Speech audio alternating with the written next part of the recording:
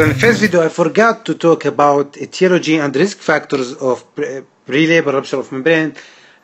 Should be mentioned at first, okay? So forgive me, and now I'm going to talk about etiology and risk factors of pre-labor rupture of membrane. The first one is lower genital tract infection, or infections in general are the most important predisposing factor to rupture of membrane, and it is also the most common complication, okay? Like what? Lower tract infection, like bacterial vaginosis, for example, okay? Chorionitis also predisposed to premature rupture of membrane. STDs, sexually transmitted diseases. Smoking during pregnancy is an important risk factor for premature rupture of membrane or pre-labor. I keep, okay? So polyhydramnios also, multiple gestations, polyhydramnios, short cervix, a premature rupture of membrane. So I can just put them into categories. Infection category, the first ones, whether it is lower genital tract infection, chorionitis, or other STDs, okay? Lifestyle things like smoking, okay, and premature rupture of membrane, and things about the anatomy like polyhydramnios, multiple gestation, short cervix. Okay. Now let's move to the management of pre-labor rupture of membrane. I put the management of pre-labor rupture of membrane into 5 or 4 categories to make things easier. Preterm, mothers, okay, term, infection, and PV examination.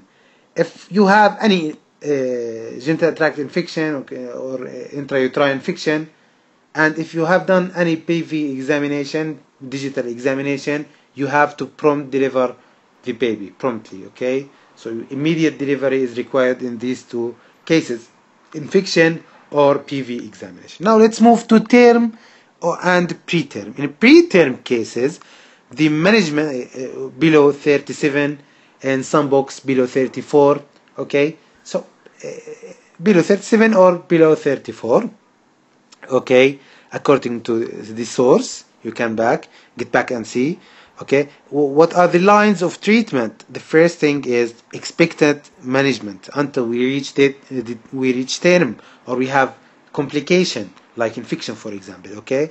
So expectant management, what do we mean by expectant management?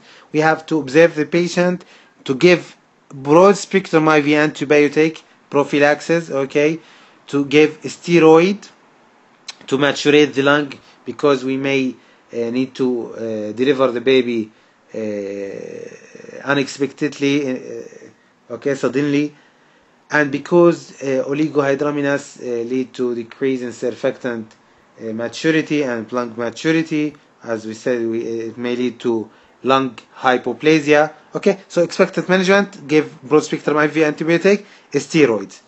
About the tocolytics, you know that usually with the steroids we give tocolytics. In the case of premature rupture of membrane, depends on the gestational age. Gestational age is below 28, we mostly don't give tocolytics, okay? Some experts do give, okay? Tocolytic by itself is questionable now to be given or not in the cases of premature rupture of membrane. Some experts say that it is not that useful. Some experts say it is even harmful. So it is questionable. So I want you to focus on IV antibiotics, on steroids, expectant management, and a group B streptococcus prophylaxis. Okay, you have to give group B streptococcus prophylaxis. By the way, in all these conditions, preterm, term, infection, PV examination, you have to give a group B streptococcus prophylaxis, okay? You have to stop sexual intercourse, not to prevent introducing infection by the sexual intercourse, because it's a risk factor for infection, okay? You have to observe signs of infection in the mother. If she was treated as an outpatient, you have to tell her what to expect. You may have fever, you may have a greenish discharge, then please just come over the hospital as soon as possible if you have any of these. By the way, when we give IV antibiotic, one of the targets of giving IV antibiotic is to increase latency. What is latency? It is the period between the pre-labor rupture of membrane and delivery. Okay, and we aim to increase this period in the cases of prematurity, okay, or preterm. We aim to increase this period to maturate the lung. So the latency period has or depends on gestational age, on amniotic fluid amount. If we have less amniotic fluid, then latency period will be shorter. Okay, so you have to expect faster prompting of delivery. What about gestational age? It inversely have inverse relationship with gestational age. What that means? It means that if the gestational age was more, then the latency period is less. Okay, so a patient with 34 gestational age may deliver within 24. 90% of them will deliver within 24 hours. Okay, while a patient with 24 weeks, for example, 90% of them will deliver within a week. Okay, and some of them will stay 2 and 3 weeks. Okay, so you have this inverse relationship with gestational age. Okay, so this is the treatment or the management of preterm premature rupture of membrane. What if we have term rupture of membrane? Especially if we have contractions, then we have to deliver the patient immediately. Okay, so if we have in contraction, we have to deliver the patient. Okay, most of cases will go to delivery if we are in term spontaneously. In 24 hours, 90% of patients will go spontaneously to deliver. So you have to wait 24 hours, okay? 12 to 24 hours. If no signs of starting of delivery or labor, then you have to augment labor. You have to augment labor. By the way, difference between augmentation and induction of labor is that in augmentation of labor we have already ruptured membrane. In induction of labor we have unruptured membrane.